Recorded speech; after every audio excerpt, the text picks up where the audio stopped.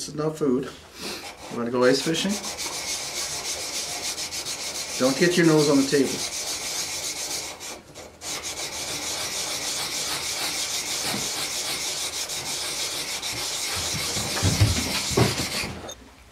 One of the challenges of cabin life is that when you go out for any length of time, the fire goes out and the cabin gets cold again. Talked about in a previous episode how you need to make sure that everything you have in the cabin, including your food, is okay to freeze and thaw, which can be bad for some foods, right? I'm in here sharpening the ice auger to go back out ice fishing, and it's still cold in here, so you always want to have your warm gear close at hand so you can throw it on while you're heating the cabin up again. And there's nothing wrong with that. I don't mind that at all. It's the same with the outhouse. It's just a matter of what you're used to. Once you get used to going out to a cold outhouse, just throw your jacket on, your warm coat and a hat, and go out, do your business, and come back in. It's not a big deal.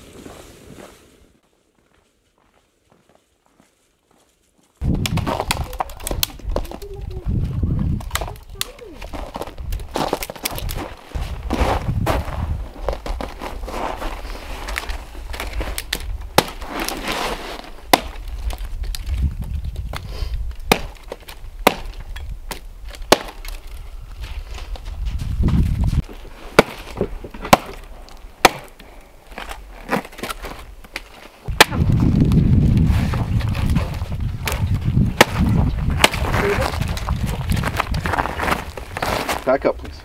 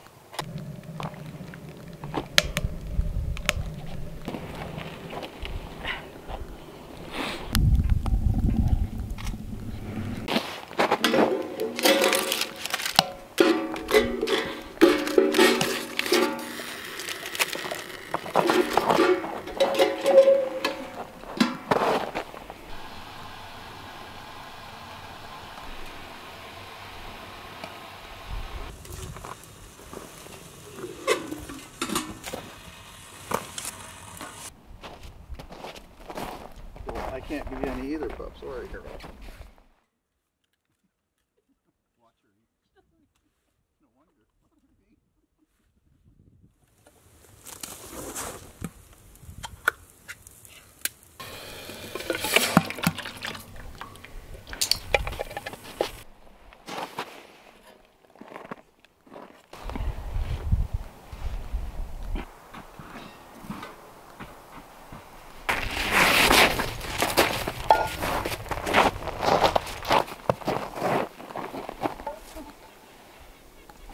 Some of the noodles and stuff in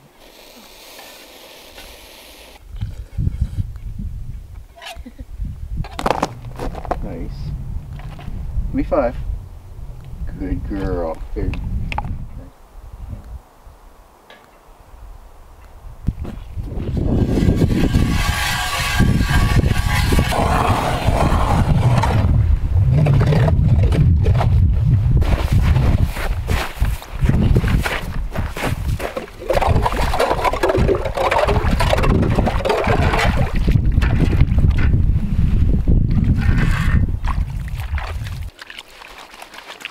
You want a drink, Cali? Want a drink?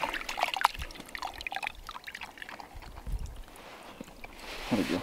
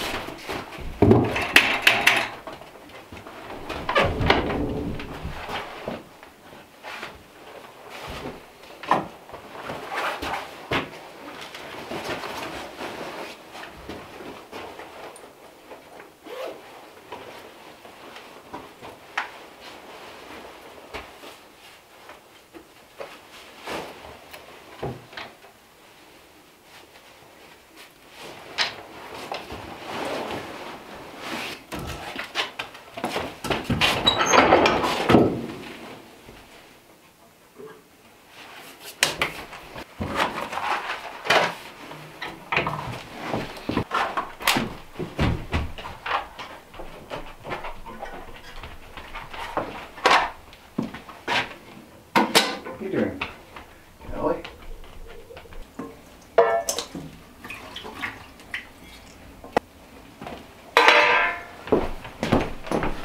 Okay, so here's the fresh rainbow trout. Rainbow trout's not actually native to Ontario, Canada. It's a West Coast fish here in Canada, and we have them stocked in a lot of our lakes, so including our Great Lakes, where they are called steelhead because they migrate upstreams to spawn. In the ocean, there's the steelhead live in the salt water, and then they move up into freshwater streams to spawn. So they're still called steelhead. We've stocked them from the West Coast in a lot of Ontario, especially the Great Lakes. But these little rainbow trout are stocked in a lot of the smaller lakes, so they're available for us as sportsmen to catch under the Ontario fishing regulations. So got 3 small ones here. I'm going to cut those up right now, fillet them, and cook them on the fire, and have some dinner along with some chili. So this knife is dull for some reason. People ask about sharpening knives. You saw me sharpening the auger, the ice auger for drilling the hole, the ice fishing hole earlier. And that's actually a Mora, believe it or not. I've had that for a lot of years. Those blades come off, they're replaceable, and they're sharpenable. But one of the points I wanted to make about sharpening is that you don't typically need to actually sharpen on a stone. That ice auger hadn't been done in a while, so I needed to get some nicks out of it. But typically all you need to do is strop a knife. I can see this knife from some of that woodworking I was doing earlier. When I hold it like that, especially with the light from the camera on it, I can actually see metal, like reflection on the edge of that blade. That means that spot's dull. Because if I'm looking straight down on the sharp part, down in this part of the knife, you don't see anything, there's no reflection. This part of the knife has a reflection, so I know that part needs to be sharpened. By what leather strop, of course, this is what I'm talking about. You can make these easy enough. I got this one at Lee Valley years ago, but on one side I leave raw leather, and really what I need to do is replace this leather because I put some nicks in it by being careless as I'm stropping. On this side I have some jeweler's compound for polishing jewelry. That's the finer finishing. That's a really, really fine, sort of like a clay, I guess. Probably is clay actually, or ceramic. So what you want to do is maintain that blade edge, or that blade angle, consistently, so when you're dragging that across, essentially sharpening of any kind is simple. It's really a matter of just maintaining the blade angle all the way through, whether you're on a stone or a strop. And you'll get a feel for that the more you do it.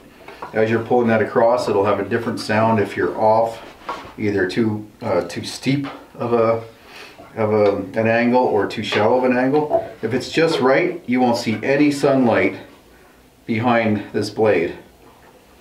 And if it's too steep, it disappears. So you're going to kind of turn the knife until that space disappears and no further. If you go further, you're going to roll that edge over, and then you might need to put it on a stone to get it back into shape. So by doing this, especially with a good light, again, just maintain that same angle all the way through. You know, people ask, how do you sharpen a knife? And I can never get my knife sharp. There's nothing more to it than just that. What you're trying to do is do enough passes on one side, maintaining that angle perfectly, that you create a slight burr rolling the other way. Then you would come to this side, especially if you're using stones with varying degrees of coarseness. You start off with coarse and you work down to fine. So each time you're going to create that burr so it rolls over the other side. Then you go to a finer stone, go back to the other side, you roll that burr back over this way, and keep going till you're down to the strop or a steel or a ceramic. And at that point, that's so soft and so fine that it might create a tiny little burr on that last pass, but it's going to be so fine that it's not going to impact the sharpness of the knife. So I can see by already doing this that I might need a stone on this knife, because I probably, when I was carving that hardwood, or I guess I hit a knot when I was carving the edge of that bench, and it's only red pine, so it's soft, but the knots are quite hard. So let's see if I can get this sharp.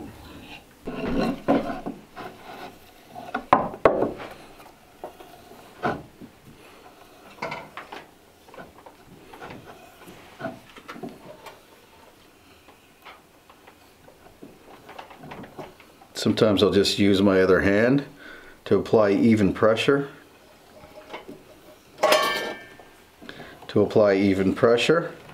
And then I can keep an eye on that angle to make sure I'm maintaining zero gap underneath that blade. I'd like my fish really simply coated, so a little bit of salt, or a little bit of whole wheat flour, garlic powder, rags, which goes on everything. You can see where I get that in the link below from Amazon. I like a little bit of spice typically. I guess I'll not this time. Yeah, a bit of onion.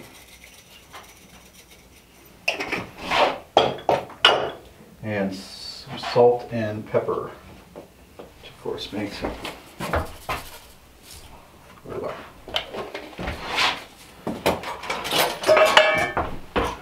Mix that all up.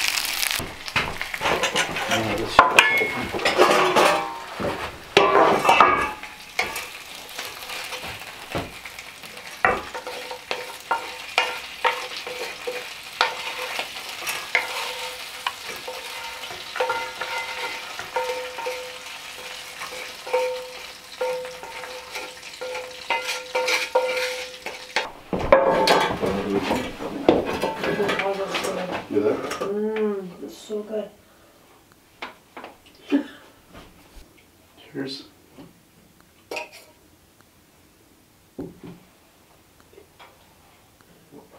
Might be enough. Your hand came in. Same with the coffee.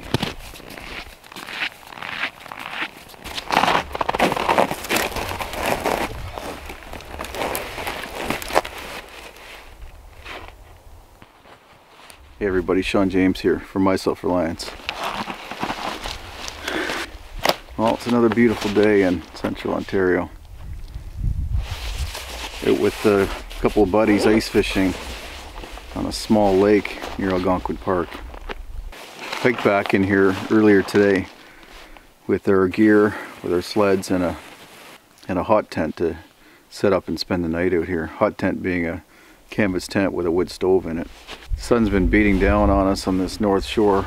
It's still cold, of course, but it's nicer than if it was just cloudy and windy and snowy. So we're camping on this north shore so that when the sun comes across the horizon, it's shining in on us all day, which is something we do pay attention to when we're out here. You know, things like sun orientation and prevailing winds and snow conditions and things like that determine where a comfortable place is to set up camp. And it's just a reminder to me how in tune you have to be when you live a little bit closer to the land, spend a little bit more time outdoors.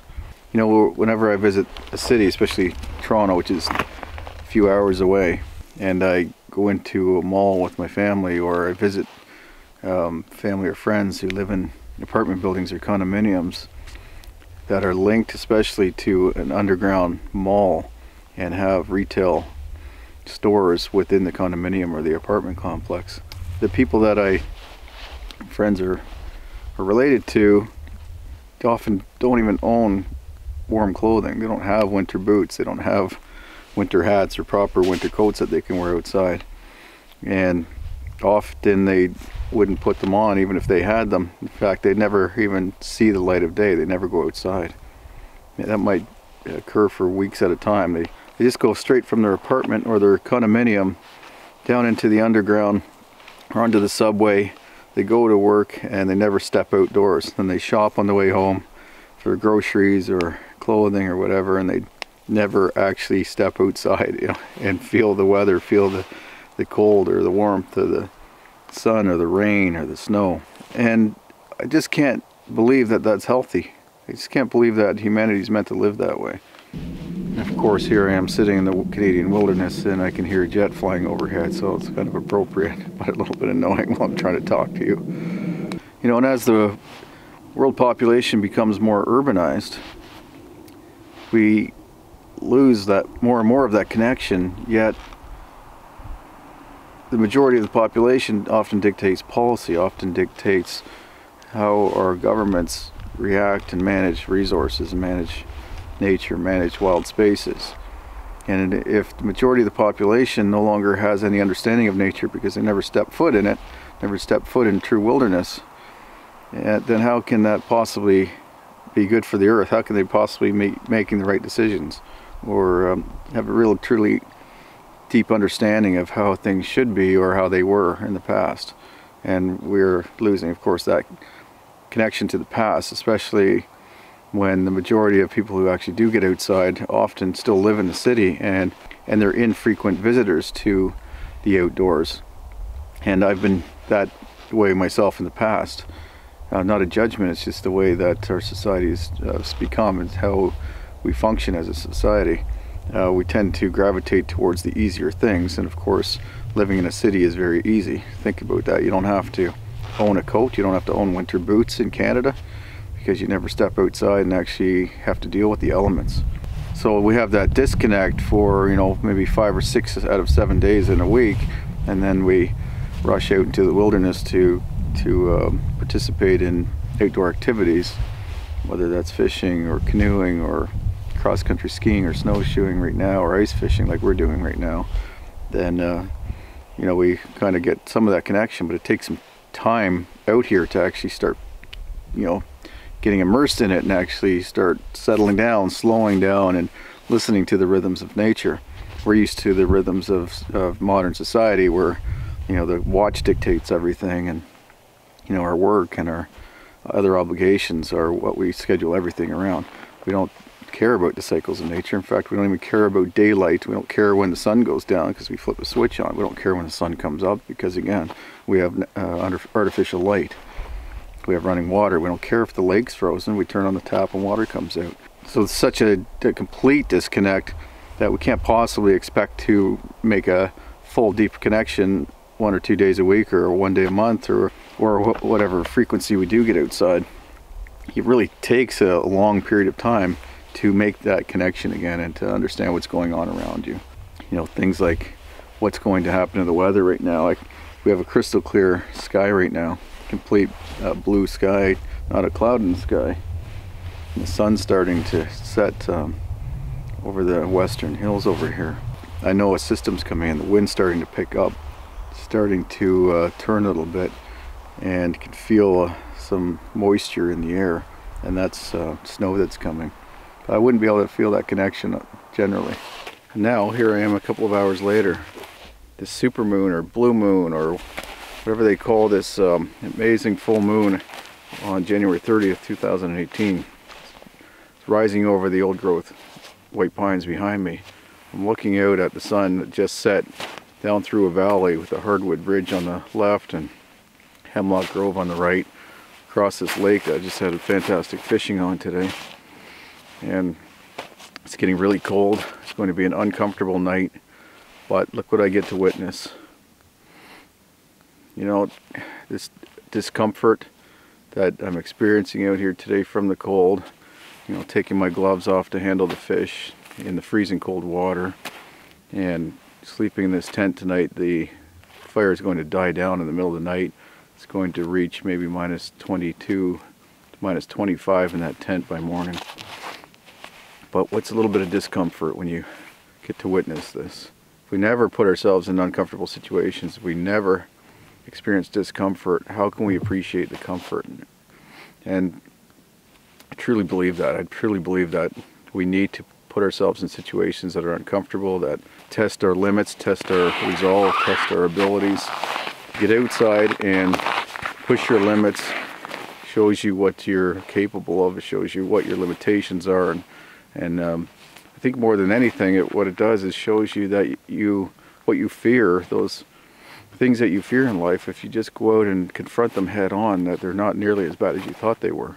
So many people, including the majority of people who live in this country and experience these winters, they don't actually experience them. They never get out and face them, and they're actually fearful of camping in winter in particular. Even the busiest provincial parks and national parks in Ontario, or probably throughout Canada, are dead. There's nobody there in the winter. There's nobody out there experiencing them, but they're just as beautiful as they are in the summer. And we just have this idea that we have to hibernate during the winter, that we can't face these tough conditions. But once you do it, you get out there, you experience the tough conditions, you push your limits, you get to witness beauty like this. Look at it, listen to the ice booming around me. It's so cold that pressure cracks are building up and just exploding. The trees are actually exploding in the woods as well as the sap expands. So I'm surrounded by only those noises and nothing else. There is a wolf pack in the area, so we might hear the wolves tonight, which with the full moon and this clear sky and the beautiful endless forest in front of me here. That would be quite an experience. But like I said, you have to be here to experience it. You have to be out, you have to push your limits, you have to get outside your comfort zone in order to experience this beauty, and not just watch it on TV like you're doing right now, or that you've done by watching other shows. And of course, as you know, I'm not professing to be the expert. I don't profess to be, you know, the extreme adventurer. I'm not a person who goes much more beyond what you're capable of or what you currently do. It's just that I don't let fear, I don't let the discomfort stop me from getting out and enjoying it. I think I'm just going to sit out here and just let the sky go completely dark, watch the full moon come across the lake here from our warm tent on the shoreline. I can just duck in when I get cold, come back down to the shoreline and just continue to watch the stars start to appear. I don't know how much of this is in focus. I'm going to show it to you anyway because it's a surreal moment, and I would really want you to share this with me.